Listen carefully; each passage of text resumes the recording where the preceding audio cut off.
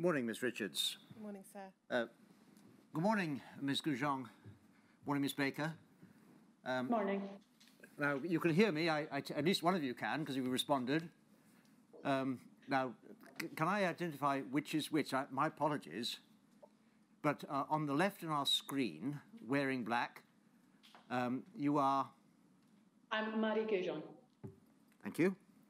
And that means that you, on the right-hand side, wearing a lilac, I suppose, lilac-y pink, how one would describe it. You must be Miss Baker. Yes, that's right. Well, thank you very much for joining us. You are in separate rooms, I think, is it in St Andrew's House or in the Parliament Building? In St Andrew's House, yes. St Andrew's House. Let me describe who you're talking to. You have a small audience, now that we can have an audience back at Fleetbank House. The main audience that you're talking to, however, is remote. It'll be around the country watching on YouTube or on a Twitter feed. And that will be in Scotland, as it will be throughout the rest of the UK.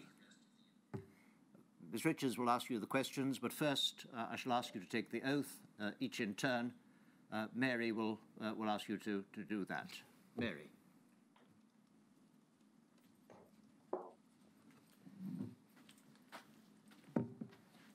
Ms. Gougeon, can I address you first? Please state your full name. Mairi Gougeon. Take the book in your raised hand and repeat after me. I swear by Almighty God. I swear by Almighty God. That the evidence I shall give. That the evidence I shall give. Shall be the truth. Shall be the truth. The whole truth. The whole truth. And nothing but the truth. And nothing but the truth. And if I can turn to you, Ms. Baker. Please state your full name. Samantha Baker. And repeat after me. I do solemnly, sincerely. I do solemnly, sincerely. And truly declare and affirm. And truly declare and affirm. That the evidence I shall give.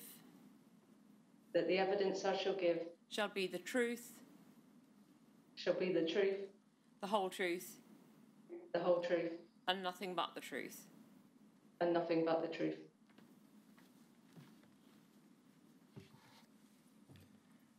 Ms. Gougeon, Ms. Baker, can you see and hear me? Yes. Ms. Gougeon, starting with you, if I may, you're currently the Minister for Public Health and Sport in the Scots Government, is that right? Yes, that's correct.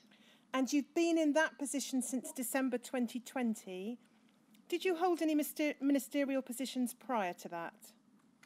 Yes, I was appointed the Minister of Rural Affairs and the Natural Environment in June 2018 until I became the Minister for Public Health and Sport in December 2020. We know there's been a recent election in Scotland. Do you know whether this is a role you will be continuing in yet? I don't know that yet. The new government is due to be appointed over the coming next few days. Now, can you just tell us a little about your ministerial responsibilities and your capacity as Minister for Public Health and Sport? Yes, I'm responsible for the testing policy for coronavirus in Scotland, for diet and healthy weight, for other areas of public health, for abortion policy, for infected blood policy that we're talking about today as well, and various other matters that relate to public health in Scotland, whether that's relating to smoking, alcohol and diabetes, lung health, all of those issues. Ms. Baker, can you tell us please what your role is within the Scottish Government? Yeah, I'm responsible for infected blood policy and have been since 2016.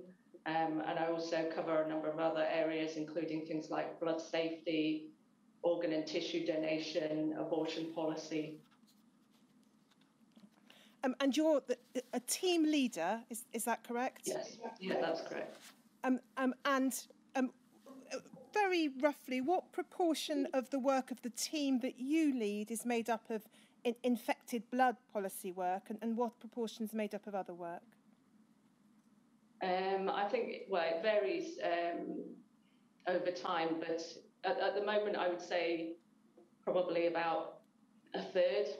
But yes, it does vary depending on what's happening with the inquiry and other things.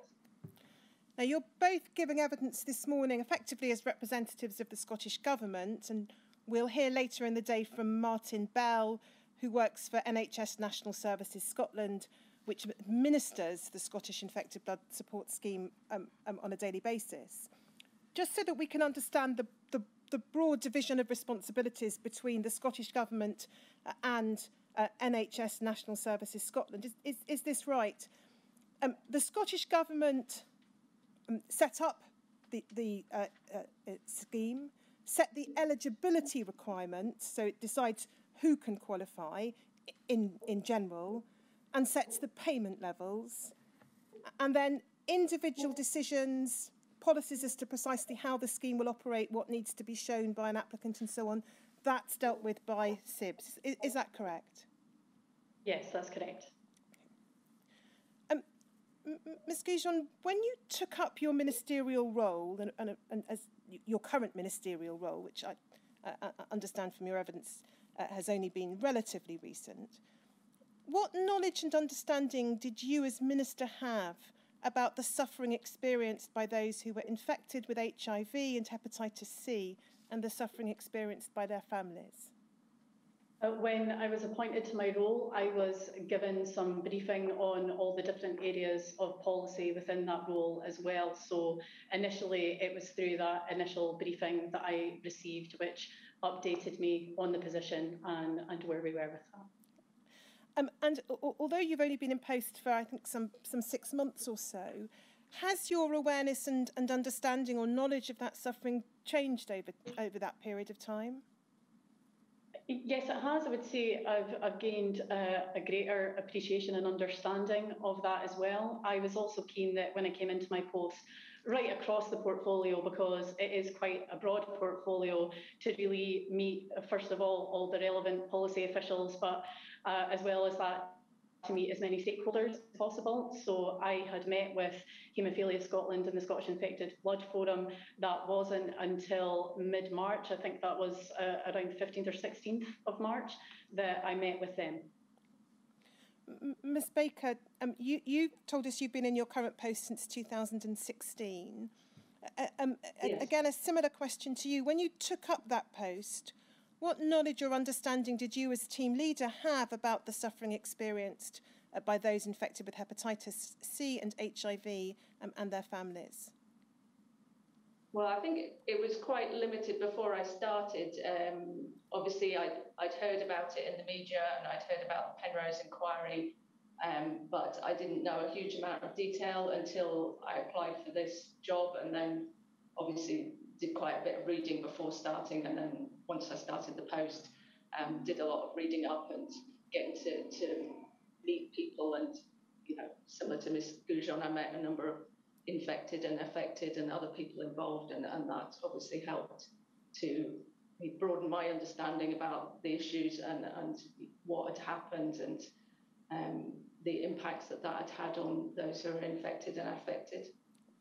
And has that knowledge and understanding changed and deepened over the years in which you've been involved in this area of policy?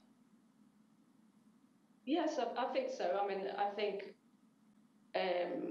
there's such a broad and complex area that I am still learning and still developing my understanding about things like HIV and hepatitis C and the impacts they have. Now, I'm going to ask some questions about the origins of the Scottish Infected Blood Support Scheme, and these questions will be largely directed, these next few questions will be largely directed to you, Ms Baker, given your involvement since 2016. Now, the Scottish Infected Blood Support Scheme took over from the Alliance House organisations in April 2017. can you Yes. assist us with understanding why it was set up as a scheme administered by NHS National Services Scotland? Well, I think we looked in 2016 at a number of options for organisations that could run the scheme. The Financial Review Group had recommended that there should be a separate Scottish scheme.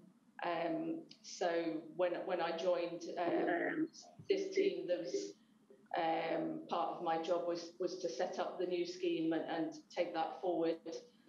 So we did look at, for example, whether we could appoint an external organisation, but we understood we would need to go through an official journal of the EU tender process for that. We looked at setting up a new public body. We looked at the Independent Living Fund as an option, but somebody suggested that National Services Scotland had the systems and ability to make these kind of payments and relevant experience. So I also looked into that as an option and spoke to the chief executive. And as a result of that, we sort of weighed up the pros and cons of the various options and agreed with the Cabinet Secretary at the time that National Services Scotland would be the best option for a number of reasons. Firstly, to make sure that the scheme could be set up relatively quickly. Also, in terms of cost effectiveness, the administrative costs were likely to be lower through that option than through some of the other options, such as tendering. And as I say, they already had the relevant IT systems and staff in place who could run the scheme and project manage the setting up and so on. Now, is this right that prior to the Scottish scheme taking over in April 2017, higher payments for those regarded as Scottish claimants, if I can put it that way, as the Scottish cohort, had in fact begun the year earlier and had been paid by the Scottish Government via Skipton and MFET Limited for the 2016-2017 financial year. Is that right? Yes. I think it was March 2016 that the then Cabinet Secretary announced that she was accepting the recommendations of the Financial Review Group. So at that point, we knew that it would take some time to set up SIBs and that it wasn't going to be something that could be done in a few months. So we looked at making interim payments where we could through MFET and Skipton. That took longer than we had hoped because there was a number of changes to agreements that were required. But I think it was December 2016 that they started paying those extra lump sums and the higher annual payments. Now, we'll look in a moment at the report of the Financial Review Group upon which the SIBS scheme was in part based. But before we do that, can you assist us with this? What was it that led the Scottish Government to set up the Financial Review Group and ask it to report on financial support? I have to say I wasn't in post at that point, but my understanding is that after the Penrose inquiry didn't specifically look at financial support.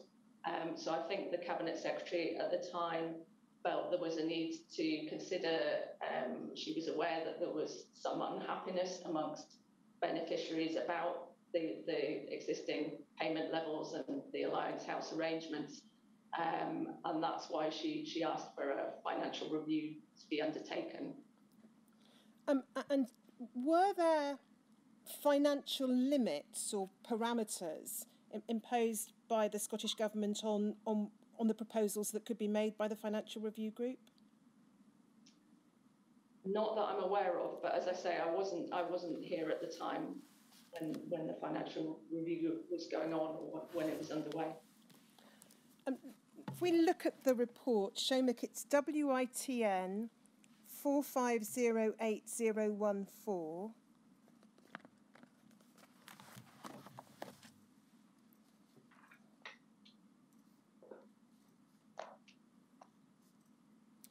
We can see there Financial Review Group final report, Contaminated Blood, Financial Support Conclusions and Recommendations. And I think it was published in late 2015.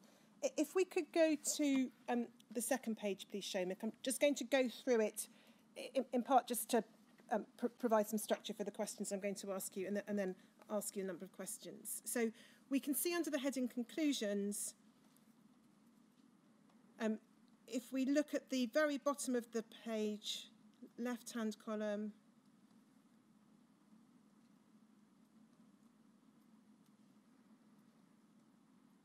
so picking up the last 3 lines on the left-hand column, the group's discussions are summarised at chapter 3. They concluded that although the situation had been improved to some extent, and then if we go to the top of the next column,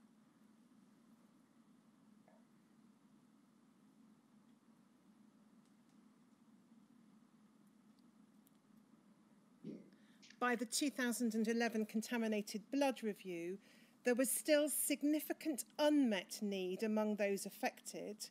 A combination of pain, suffering and associated financial loss had irrevocably altered the lives of those affected. Many had died from their infection, leaving their families to deal not only with grief but long-term loss of support. Carers had sacrificed their own careers and opportunities because of their caring responsibilities. Although it's impossible to place a monetary value on these experiences, the group are of the view that the depth of the physical and emotional suffering involved can only be addressed by introducing new financial support arrangements. And then if we go to the next page, we can see the key recommendations.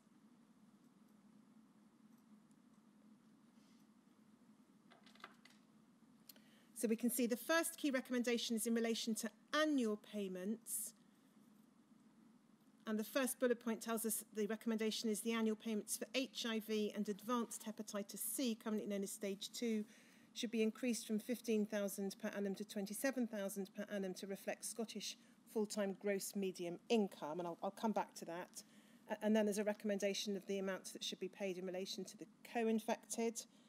And then if we go to the top of the next page, same page, Shomik, top of the page, right-hand column, we can see that the second proposal was supporting widows and widowers. When the primary recipient dies, the increased annual payment should convert into a pension for surviving spouses of 75% of the relevant level of annual payment. And then the next bullet point tells us that the proposed annual payment should continue for a full year after the date of death of the primary recipient and thereafter convert into payment at 75% per annum to the spouse until death. So that's the payment for widows and widowers. And then if we look at proposal 3,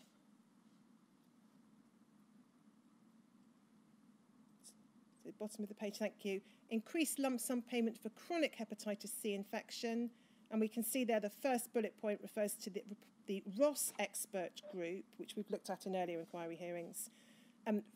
Report recommendation related to chronic infection with hepatitis C should be fulfilled. That is, all those chronically infected with hepatitis C should receive a £50,000 lump sum payment. And then if we go over the page,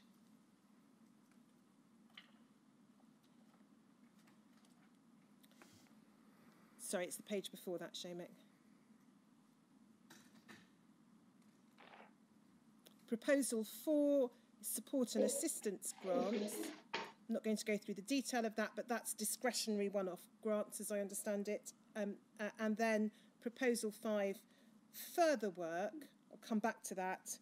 And then if we just look at the next page, operation of the scheme,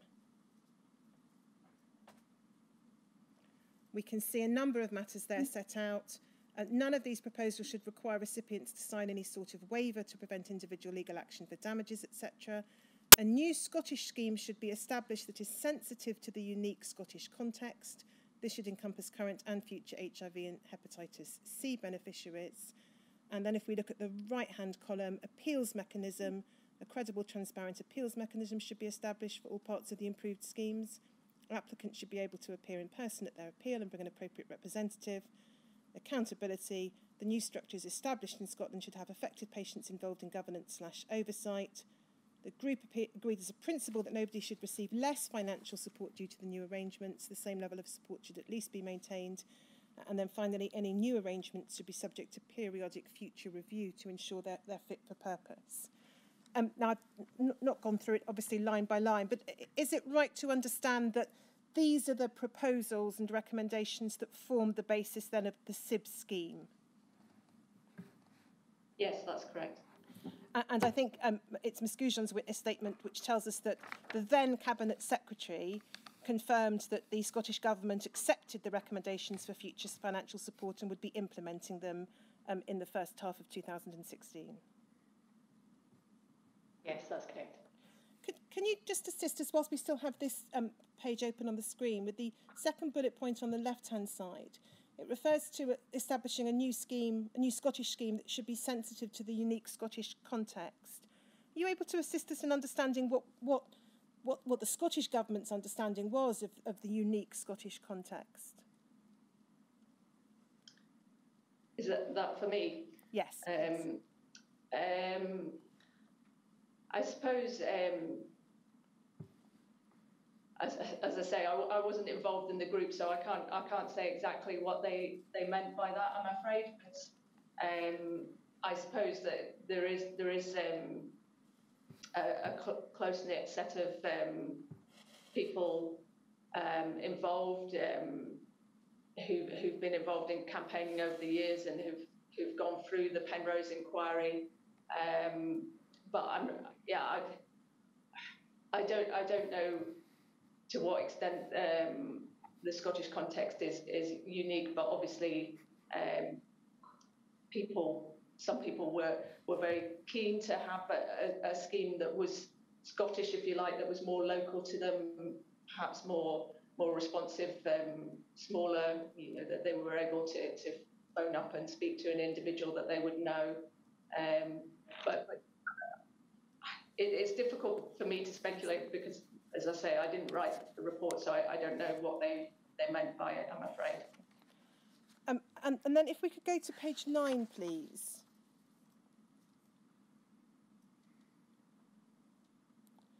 Under the heading Key Points, we can see the first bullet point is the group favoured a new Scottish scheme that would not be constrained by UK-wide discussion/agreement. Now, Ms Baker, I'm conscious, obviously, as you've said, you weren't in post at the time this report was produced, or indeed at the time that the then Cabinet Secretary accepted its recommendations. I'm going to be asking both of you later about discussions that have taken place more recently between the four nations, the UK-wide discussions. But have you become aware, since taking up your post in 2016, of any particular concerns about difficulties with UK-wide discussions in previous years? Are you able to assist us with what was meant by the concern about constraints here? Yes, I mean, I think, under the Alliance House arrangements, in order to make any changes to any of the schemes, or particularly around things like annual payment levels or lump sums, or even discretionary through the three, the Caxton Foundation and McFarlane and Eileen Trust, you needed basically four nations agreement to that, and that was quite difficult, I guess, because everybody had to agree and be able to provide additional funding. And I know there had been difficulties. For example, the former Cabinet Secretary had asked if an interim additional higher winter fuel payment could be made by the schemes while the financial review was going on, but because there wasn't four nations agreement to that couldn't happen. They couldn't just implement that for Scottish beneficiaries, which I understand the reasons for that, but obviously it did make it much more difficult to make changes because you needed all four nations to agree to something. And then if we look at the second bullet point, it says this: there was at least some discussion about the court-style damages model, but also a view that the group should be trying to address current gaps, shortcomings, helping those in need. And then it says the court-style model was not supported by the consultation exercise. Now, again, I'm not going to ask you about the Financial Review Group's views on that because you were not involved, but what, if any, consideration has the Scottish Government given, either in the setting up of the SIB scheme or subsequently to such a model?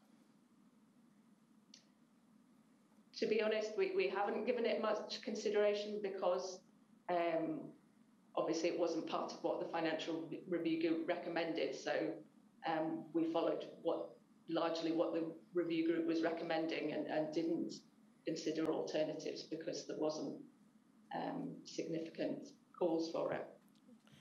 And was any consideration given by the Scottish Government, to your knowledge, to the model used in the Republic of Ireland, either at the time of setting up SIBs or subsequently?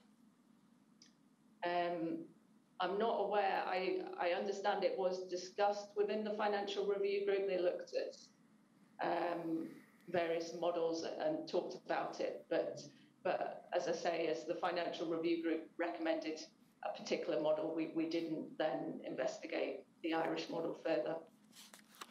And then if we just go over the page, please, Seamus, to the next page. If we look at the first paragraph, left-hand side, under the heading Proposal 1 Annual Payments, we can see, and we saw it in the summary as well, for those who are receiving ex gratia annual payments, those payments should be increased so that they're in line with the Scottish gross median income for full-time employees. And then the next bullet point says these annual payments will ensure nobody is in poverty and will reflect historic and future financial loss for those most affected by infections. Now, first of all, is it right to understand from the fact that the Scottish Government accepted this report and set up SIBs in the way that it did, that the basis for choosing the amount of annual payments was, as set out here, to reflect the Scottish gross median income for full-time employees? Effectively, I think so. As I say, I wasn't involved directly. I mean, I think that was the intention. I think it is noted actually elsewhere in the report that as the payments are not subject to income tax, the payment level was actually higher than gross median income, in fact. But I think, as I say, I wasn't involved in the discussions when the Cabinet Secretary accepted the recommendations. But I understand that she accepted that the arguments put forward by the review group were reasonable in relation to that. Now, the second bullet point, and again, I'm conscious that this is the report of the group with which you had no involvement at the time, but the second bullet point says these annual payments will ensure nobody is in poverty and will reflect historic and future financial loss for those most affected. Now, a proposal that, as implemented through SIBs, that there would be annual payments from April 2017 onwards, one might be able to see how that could encompass an element of meeting future financial loss. Are you able to assist from the Scottish Government or your own team's perspective with the suggestion here that these annual payments would somehow reflect historic loss? I'm afraid, as I say, I didn't write the report, so I don't know how it was written. I mean, I think generally the annual payments are seen to support people's day-to-day living costs, so they're not really about historic financial loss. But yeah, we certainly didn't question how the report had been drafted. Now, has a full assessment of the needs of those infected and their families or of the losses experienced by them ever been commissioned or undertaken by the Scottish Government, to your knowledge? Not a full assessment. I mean, certainly we've done via SIBs.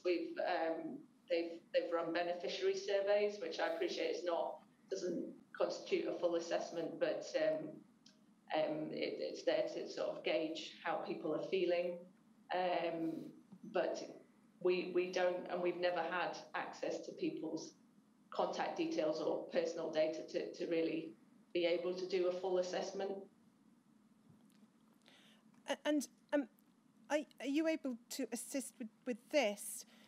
When SIBS was set up and as it's operated subsequently, means testing has been retained as I understand it, for a part of the scheme. So it's retained in relation to applications for discretionary grants and elements of discretionary support. Why did the Scottish Government, in setting up SIBS, include an element of means testing? I think we've tried to move away from means testing gradually. We're aware that a lot of beneficiaries don't like it, and I absolutely understand why they don't. I think initially with the support and assistance grants, we weren't sure how much demand there would be for it. So we felt, and you know, I think it's somewhat acknowledged in the Financial Review Group's report that while clearly the annual payments are not means tested in any way, nor are the lump sums, that maybe the fairest way to allocate discretionary funding was through means testing. But as I say, we've moved away from that as much as we can, largely by increasing the annual payments, firstly through the financial review and then through the clinical review later on, and now obviously the new increases that we'll be making in the next few months will hopefully mean that people shouldn't need one-off grants or income support they have in the past. So that should move away from the means testing as much as possible. Now, the documents that form the architecture of the scheme, I think, comprise a scheme document made by Scottish ministers. I'm not going to go to that. I don't have any specific questions arising out of it. And also a memorandum of understanding between Scottish ministers and National Support Services Scotland. National Services Scotland. And I just want to ask both of you a question arising out of that. Seamus, could we have WITN 4728006, please?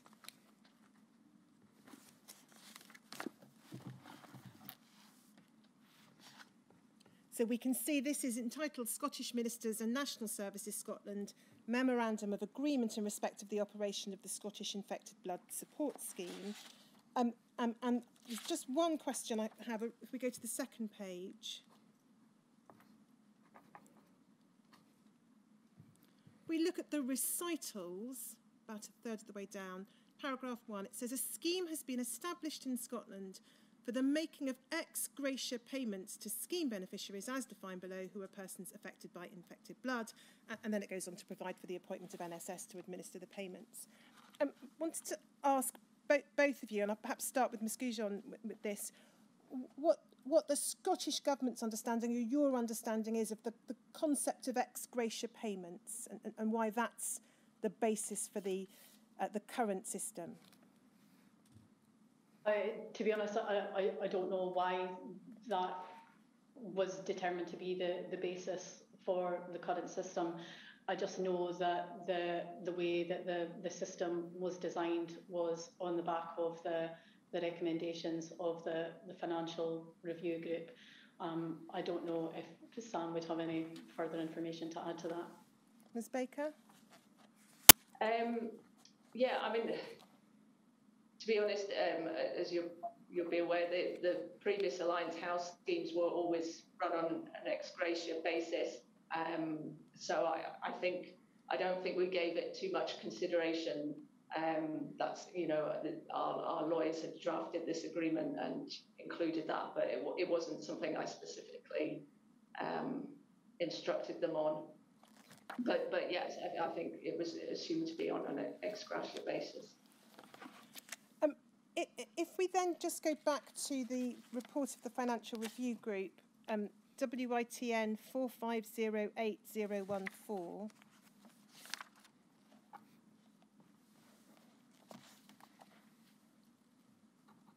And could we go to the last page of the document, please, Seamus?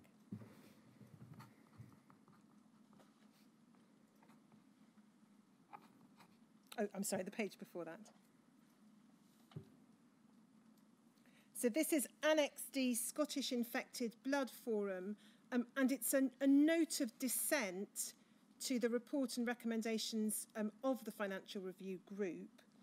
And we can see that if we look at first of all, at the left-hand column, bottom half of the page, there are a number of areas of disagreement expressed by the Scottish Infected Blood Forum.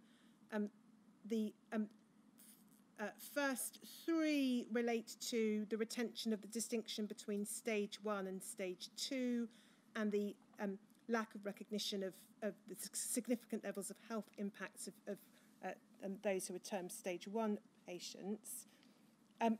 We then, at the bottom of the page, see that it's being said that the proposed financial settlement for the stage 1 patient victims, so that the lump sum payment doesn't present any increase on the original recommendations, we go to the top of the next page, laid down by Lord Ross, nor does it incorporate any inflationary impact dating back to the time of the Ross report in 2003 or before. There's then, in the next bullet point, the last 3 lines of the next bullet point says that the consultation process didn't include the opportunity for people to formally detail their losses, either actual or estimated. And then there's a lack of recognition of the clear majority view among patient victims to see lump sum payments as preferable to just annual payments. Now, I'm not going to ask, in light of the fact that you weren't in post at the time this report was being considered by the Cabinet Secretary, Ms Baker, to tell us what was made of this by the Cabinet Secretary. But can you assist with this? What, if any, consideration has the Scottish Government given since the report of the Financial Review Group, so since the time you've been in post and SIBS has been set up and run, to the concerns expressed here? Well, I think I was certainly aware, as you say, I wasn't directly involved in this, but I was aware of the dissent, and I was aware, I think if you read the rest of the report and the comments from the consultation, I was aware that there was by no means a clear consensus on what everybody wanted from the consultation process they went through. So we were always aware that the steps we took in setting up SIBS were only a first step. The main part of the actions we took, I think, to try and address the concerns that were raised here by SIBF was around the clinical review. It took a little bit of time to set that up because we were initially focusing on getting the new payments out, first through Skipton and then MFET and then through setting up SIBS. But we did around, I think, spring 2017, then turn our attention to the clinical review and get that set up, and that started working around the summer of 2017. And we were clear that the sort of work that SIBS was doing initially was only a starter, if you like, and that there were still points to be addressed in relation to the stage 1 group in particular, because we recognised that the SIBF and a number of beneficiaries were not happy with the outcome. You know, obviously they welcomed the extra £30,000 lump sum, but felt that there should be additional support and additional recognition of the mental health impacts of hepatitis C and the extra hepatic manifestations, if you like.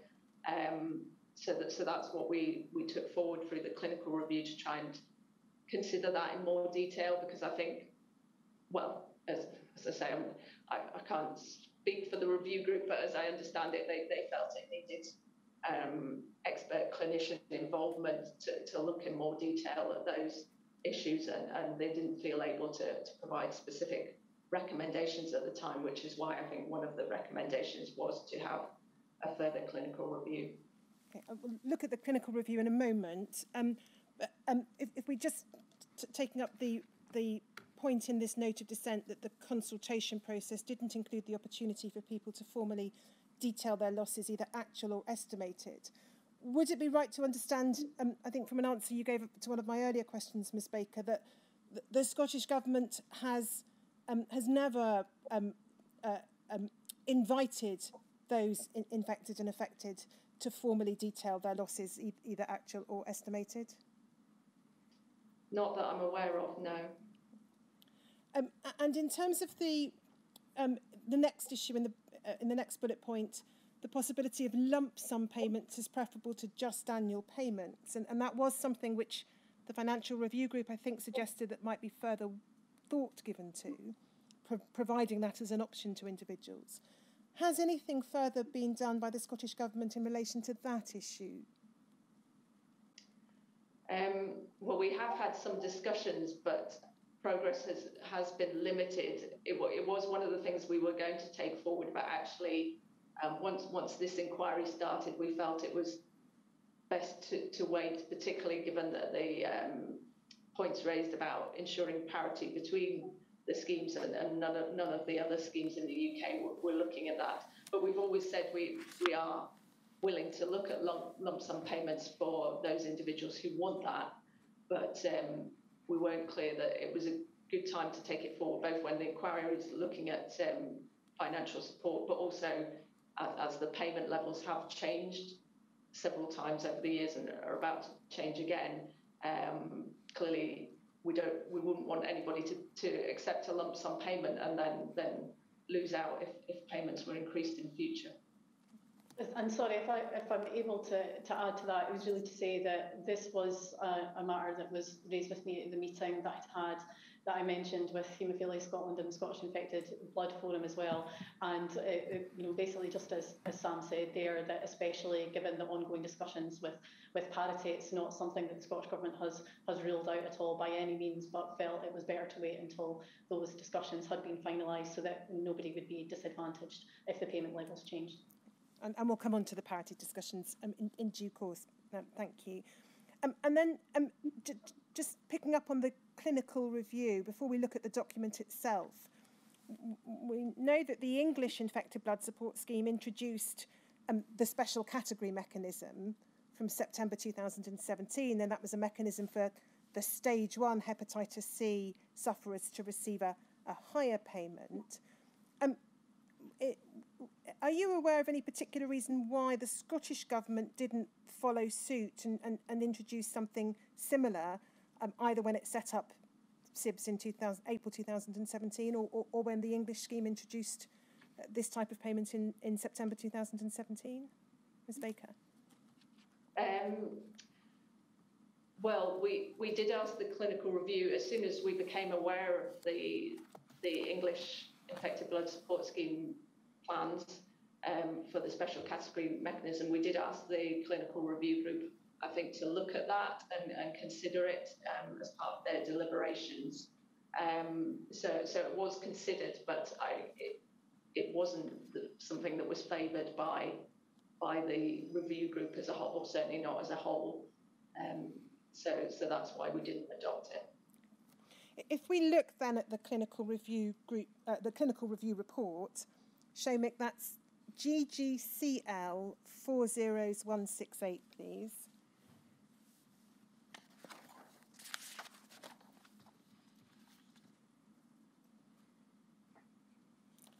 We can see the report is headed Clinical Review of the Impacts of Hepatitis C, Short Life Working Group Report for the Scottish Government, informing decision-making on awards for people without advanced hepatitis C disease who were infected with hepatitis C through NHS blood transfusion, treatment with blood products, and for their widowers, civil partners or long-term partners. And we can see the date, May 2018. If we just, by way of background, go to page 5. I think just so that we can pick up the timing in the first paragraph under the heading background, we're told here that in mid-2017, the Scottish Government asked Professor Goldberg to establish and preside over an expert group to assess the health and well-being of individuals chronically affected with hepatitis C virus, previously often known as Skipton stage 1. And then if we go to page 9, I think, Shomik, just want to pick up the key recommendation at the bottom of the page. We can see, picking it up in the last 2 lines of the first bullet point, to address this dilemma, the clinical review group favours unanimously the following approach. People with chronic hepatitis C, including those who've cleared their virus through treatment, or their widower or partners who are currently SIBS beneficiaries or who become eligible to be SIBS beneficiaries in the future should be asked to self-declare hepatitis C impact in the following simple way. And then we see 3 categories. If they themselves considered that their hepatitis C had not appreciably affected their life, they would not be eligible for a chronic HCV annual payment award. And then the second is if they themselves considered that their or their spouse's partner's hepatitis C had seriously affected and continued to affect their life, they would be eligible for a chronic HCV award at a higher level if they themselves considered that their or their spouse's partner's hepatitis C had affected and continued to affect their life but not seriously. They would be eligible for a chronic HCV award at a lower level. And then if we just go down the page, we can see the recommendation in the next bullet point. Accordingly, those applying for a chronic HCV award would have to declare themselves in one of 2 categories. A definition of serious would be provided to assist the decision-making. This definition would be to the satisfaction of the clinical review group. There would be no requirement for the applicant to justify the application in the category they declared themselves in. The process would be entirely based on trusting the judgment of the potential applicant. There would be no requirement for a healthcare professional to be involved. In the context of the available evidence as outlined in this report and the vast collective experience of its members, the clinical review group deemed this approach to be optimal for the following reasons. It has patient and healthcare professional support. It is simple to administer. It aims to ensure that those with the greatest need receive the greatest benefit. It avoids patient healthcare professional conflict and any need for an appeals process. It reduces stress among applicants to a minimum. It is person-centred, recognising that the individual's perception of hepatitis C is critical. It promotes both individual and collective responsibility, and it sends out a loud and clear message saying you are trusted to make the appropriate declaration. And again, Ms. Baker, is it right to understand that this is the system that the Scottish Government then decided to implement, a system, as it were, of self-declaration? Yes, effectively. And why in particular was that approach chosen? Well, obviously that was what the review group recommended. I wasn't part of the review group. I think I attended the first meeting to talk about the sort of context and the terms of reference, but we deliberately didn't involve ourselves in it as we wanted to make sure it was an independent process. But yeah, we considered what the review group had recommended and advised ministers around it, and also considered with SIBS staff how it would work and how it would operate. And I think we agreed that what the review group was saying was appropriate for the reasons they set out. I know that, from speaking to people who were involved, I understand certainly that clinicians had concerns about sort of having to sign off, if you like, or give an opinion and difficulties associated with that. So I think it was certainly felt that it was best for individuals to do that themselves. I know there was some concerns how it would work in practice, and we had some difficulties trying to make sure that the guidance was easy enough to understand, if you like, and clear enough for people to be able to make a decision about which category they should come into.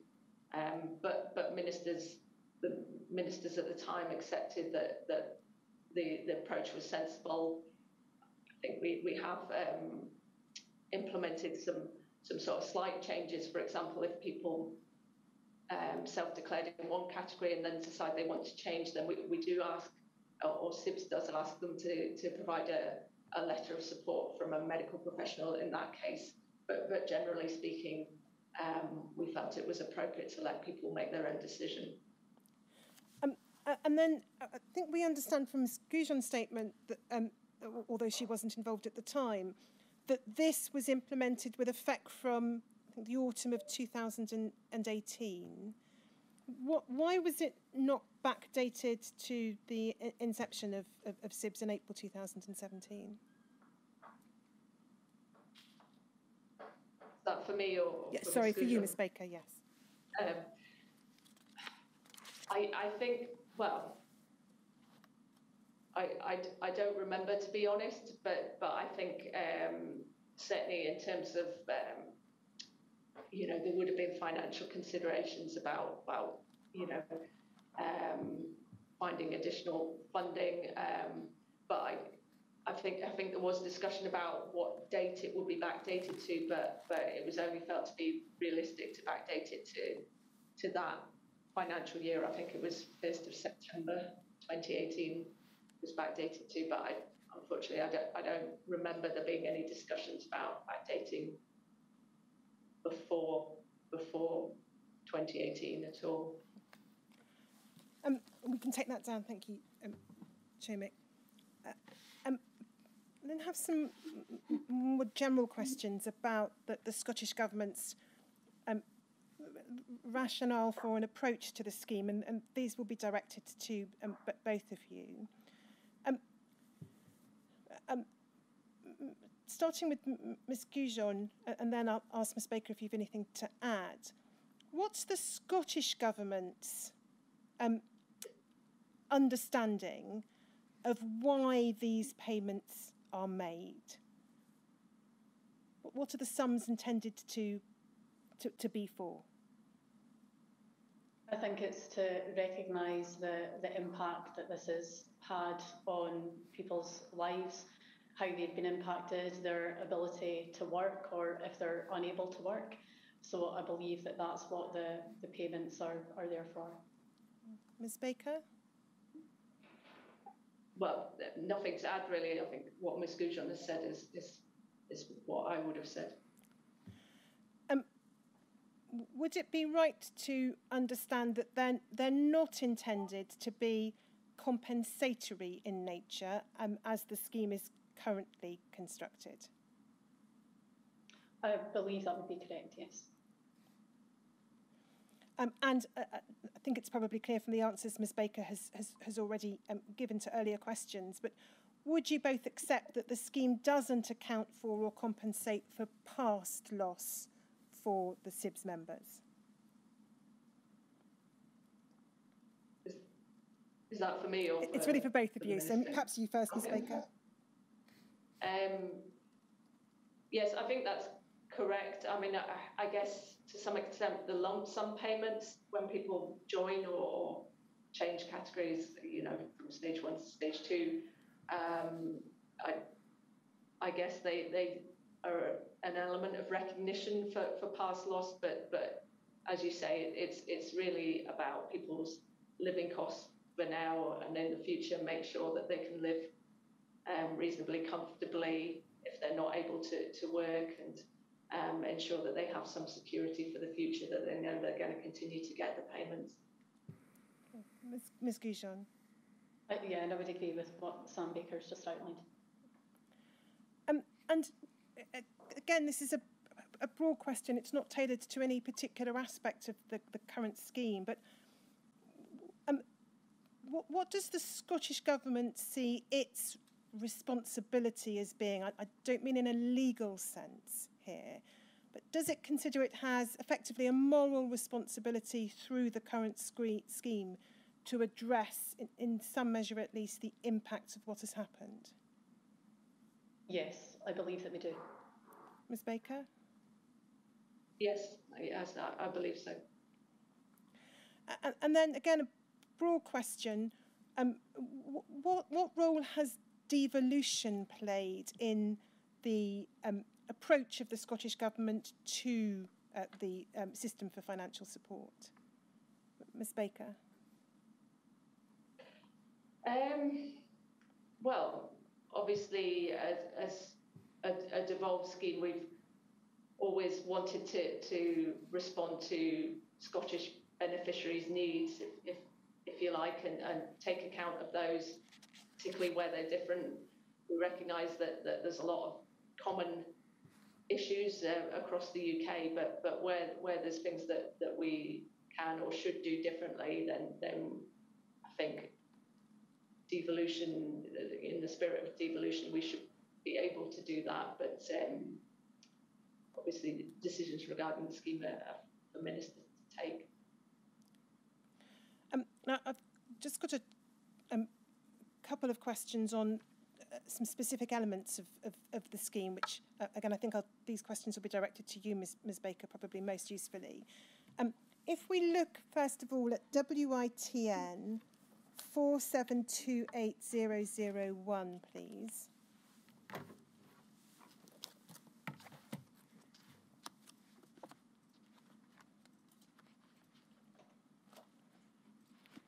This is the statement of Mr Bell, who'll be giving evidence later today. If we could go to page 18 of this statement.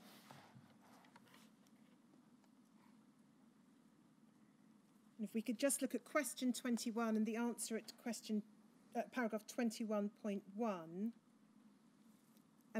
you'll see there the question is about implementation of backdating payments, and the answer that's given at 21.1, SIBS did not consider backdating payments for first-time registrants to 1, the date of diagnosis, 2, the date of first eligibility for support, or 3, the date upon which SIBS was established. The policy set by Scottish Government is to backdate payments to the date an application is received by SIBS. Ms Baker, are you able to assist us in understanding why the Scottish Government's decision in terms of the backdating policy described here was to backdate to the date an application was received, rather than date of diagnosis or date of eligibility for support? I'm afraid I don't know the details, but I understand that that was the approach taken by the former scheme, Skipton Fund and so on.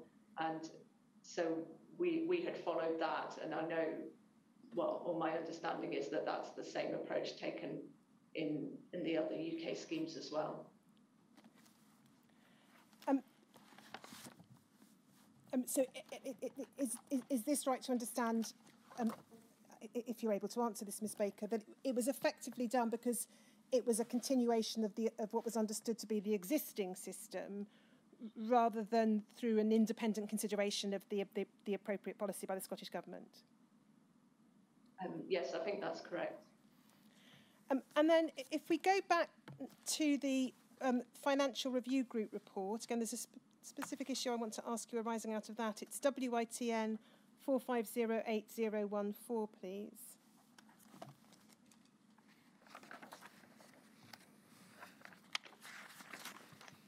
And if we go to page 13, please, Shomik.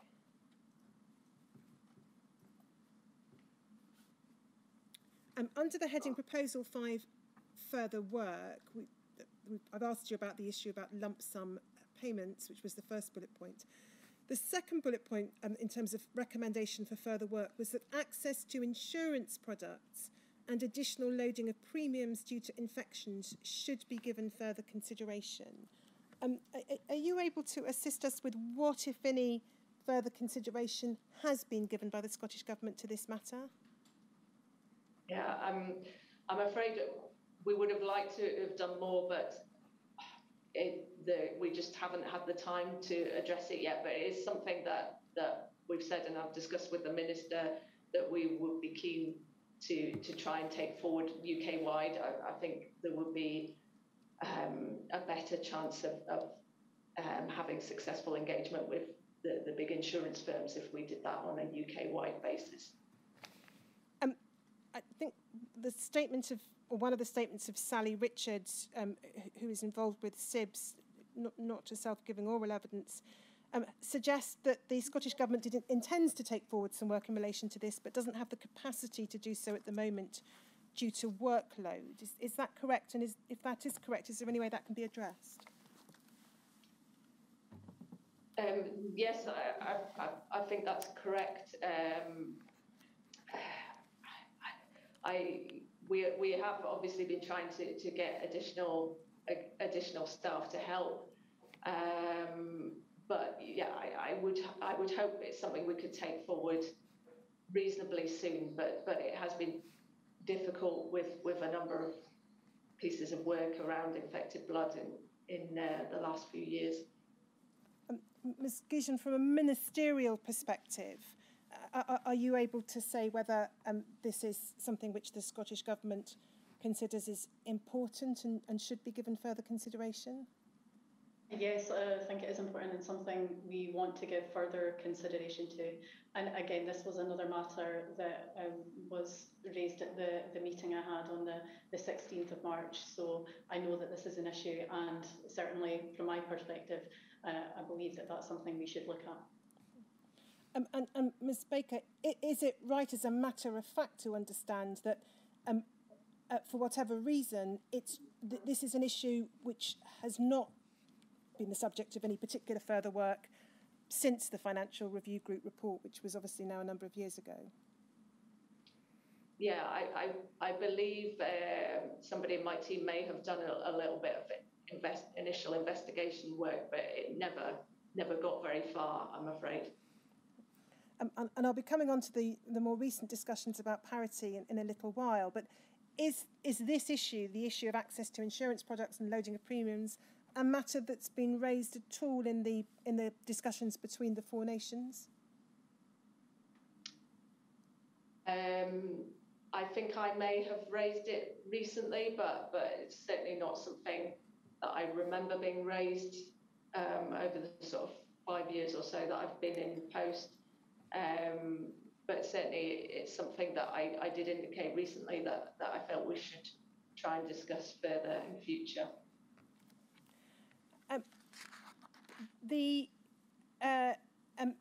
We looked in this report earlier at a reference to the appeals process for SIBS. I'm not going to ask you anything about the detail of the appeals process, but one of the features recommended by the Financial Review Group, and as I understand it accepted by the Scottish Government, was that applicants would be able to appear in person at a meeting of the appeals panel, and we know from other evidence the inquiries heard that wasn't a feature of the Skipton scheme.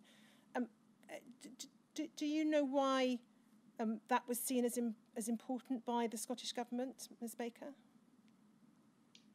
I think, well, as I've already said, I can't speak for what the review group said in its report, but I think that people felt that it was important for the individual to be able to put their case in person, if you like, rather than just being, you know, the appeals panel considering the paperwork, if you like, so they could explain the circumstances and answer questions. And we felt that was reasonable, and obviously it's a bit easier in Scotland for people in terms of travel, for people to attend in person than it would have been, for example, if the appeals panel was in London. And we can take that down. Thank you, Seamus. Ms Gougeon, you've referred to you yourself having had a meeting with campaigners with Haemophilia Scotland, the Scottish Infected Blood Forum. More generally, does the Scottish Government regard it as important to involve the infected and affected communities in decision-making about the scheme? Yes, I think that's really important that we get their feedback on how it's operating and that we listen to their ideas and suggestions.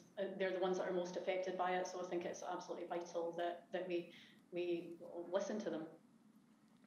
And Ms Baker, over the years since 2017, how has the Scottish Government attempted to secure the involvement of the infected and affected communities in decision-making? I think, well, through a number of ways. There's been fairly regular engagement between ministers and the organisations such as Haemophilia Scotland, Scottish Infected Blood Forum.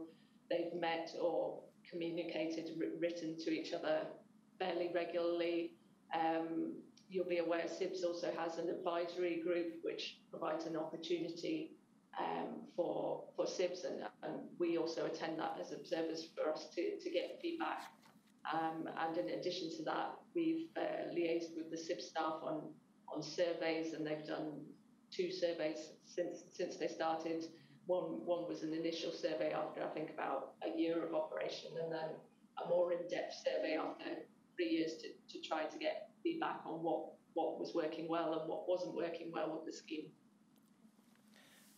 Now, I wanted to ask next about how the funding for financial support and for SIBS operates at a macro level. Ms Gougeon, is this correct, that SIBS is funded by the Scottish Government. The levels of funding for SIBS are determined by the Scottish Government in the annual spending reviews. And then there is a contribution of funding from the Department of Health and Social Care towards the cost of payments for HIV. Is that broadly correct? Yes, that's correct. And in leaving aside for a moment the contribution from the Department of Health and Social Care, which I'll ask about in a moment, is there any particular budget that the allocation of money from the Scottish Government to SIBS is drawn from? Either Ms Gougeon or Ms Baker, whoever's able to assist with that. Well, it comes from the overall health and social care budget. Within that, each division of the Scottish Government has its own budget. So, as part of our division's budget, we have a budget for the Scottish Infected Blood Support Scheme. Oh, why does the funding for HIV payments operate differently? Why is funding received from the Department of Health and Social Care? Ms Gougeon, can you assist with that? Yes, I believe that had initially been the case, or that may have been, or Sam, I'm sure, will correct me if I'm wrong on any of these details. But I think it comes on the back of the Alliance House schemes. I think there had been some discussion with the previous Cabinet Secretary, perhaps around 2016, 2017, about the future of HIV funding and whether or not DHSC would be continuing those payments. And I believe there was some discussion about that and whether or not that should be for the Scottish Government to fund through Barnett consequentials. But I don't think the conversation developed any further from that, from what I'm led to believe. And the DHSC, instead of looking at funding the Scottish Government through Barnett consequentials, decided to continue to make those payments. Ms Baker, do you have any further light you can shed on why the Department of Health and Social Care makes this contribution in respect of HIV payments? Yeah, I mean, effectively, it's as the Minister said, I think the UK government always funded the Macfarlane Trust, or the ongoing costs of the Macfarlane Trust, the Eileen Trust and MFET. So those were always funded centrally, whereas Skipton and Caxton, we always contributed towards the cost of the Scottish beneficiaries.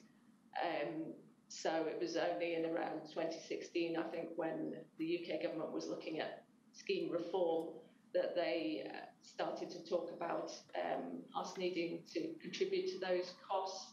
As the Minister said, there was some discussion with the former Cabinet Secretary where she agreed that that was fine in principle, but that under the normal arrangements we should receive a Barnett consequential for that, because we never received any, as far as we were aware, never received any Barnett consequential from the UK government following devolution in relation to the HIV schemes. So we proposed that, but then the Department of Health came back and suggested that instead they would continue providing HIV funding rather than providing a Barnett consequential. So they've done that since and have agreed to do so this financial year, although it's not yet clear if that funding will continue longer term. And so that all those listening can understand, can you just, particularly those who are outside Scotland who may not have the same familiarity, can you explain what you mean by Barnett consequential funding? Yes, well, the Barnett formula is a formula that's used to allocate funding from the UK government to the devolved administrations, which was established many years ago, and it sets out that, for example, if the UK government provides additional funding for something that's in a devolved area, then a proportion of that funding should be allocated to the devolved administrations. And then in terms of quantifying the amount which is provided by the Department of Health and Social Care to the Scottish Government, is this right, that it reflects what the Department of Health and Social Care will pay in respect of HIV through the English Infected Blood Support Scheme? And then there is, as it were, a pro rata calculation according to number of Scottish beneficiaries. Is that broadly accurate? Yes. Does that then constrain or restrict the Scottish Government's ability to provide the support it might wish to the HIV-infected population in Scotland? Do you want me to take that? No, it doesn't, because we set our funding, based on the funding we think we'll get. There is a slight difficulty in that normally we only get told how much funding, HIV funding, we will get in around December of each year. So we've obviously had to provide allocations and budget for SIPs long before that, for that financial year. So that makes it slightly difficult sometimes to calculate exactly how much budget we'll have available, but that's something we work out internally with our finance if we end up overspending. And has the Scottish Government ever sought increased HIV funding from the Department of Health and Social Care?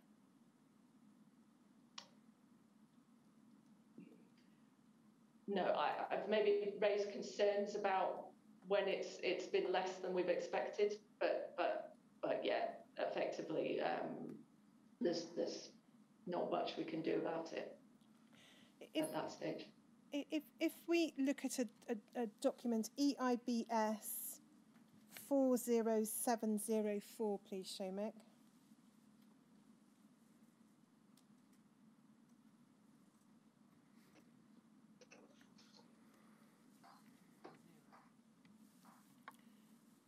And if we go to the next page, please.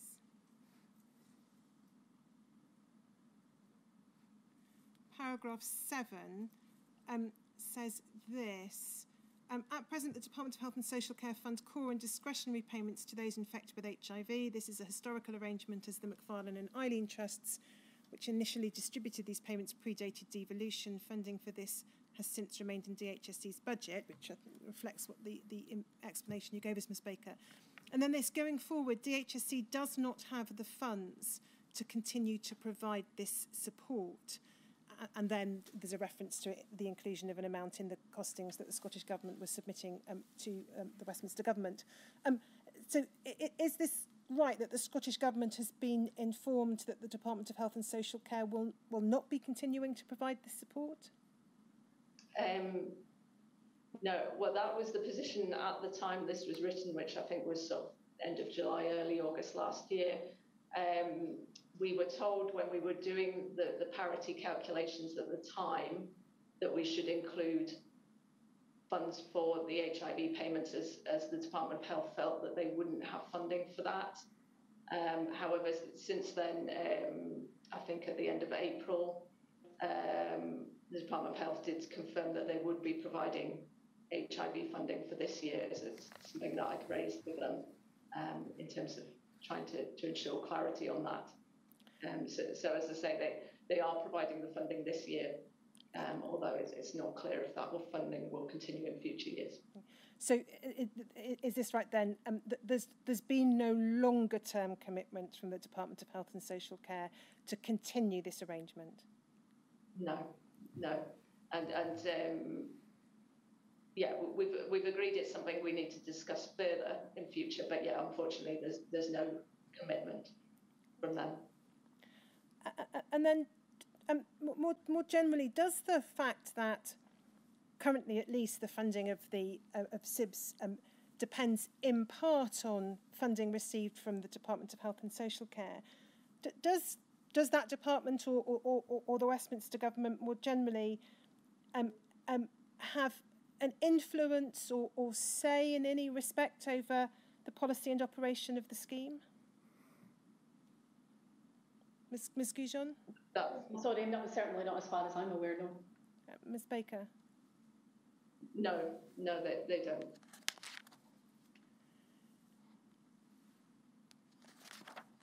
And we can take that down. And before we break, just one further area of questioning on the issue of a longer-term commitment. You've explained to us that there isn't a longer-term commitment presently, at least from the Department of Health and Social Care, to the HIV element. What kind of commitment can the Scottish Government give more generally that it will continue to provide financial support to beneficiaries for their lifetime and the lifetime of their partners? Ms Gougeon, is that something the government is able to give some form of promise or commitment to?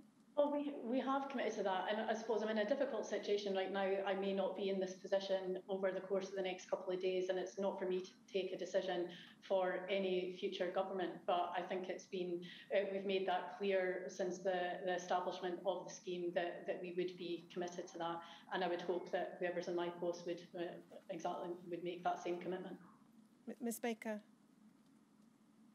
Yeah, I mean, I think I'm aware that some of the campaigners have raised concerns that for example, a future administration could choose to make changes to the scheme, and obviously the Scottish Government couldn't guarantee what a future administration might do, but I would be pretty confident that future ministers would want to continue to support the scheme, and certainly current ministers have always seen this as an arrangement for the rest of the beneficiaries' life. So I wouldn't expect any future administration to want to change that. Just to say, I think it just comes back to what we talked about earlier about the moral duty and obligation that I think governments have to care for people and to provide for them in these circumstances. So I would certainly imagine that would be continued. So I note the time. I've still got a number of questions to ask. So would this be a convenient moment for a break? Yes, it would. Let me just say to each of you that we normally have a break during the morning. It allows those who are watching remotely, in particular, to have refreshment if they want. It allows us that privilege too. But during any break in this inquiry, I always tell witnesses, whoever they are, that what they must not do is discuss anything which they have said in evidence or they think they may yet be asked about in evidence with anyone, whoever they are. They can talk about anything else they like. And that rule applies just as much to you as it does to anyone else. But I look forward to seeing you back. It'll be half an hour, so let's say 11:45. Thank you, sir.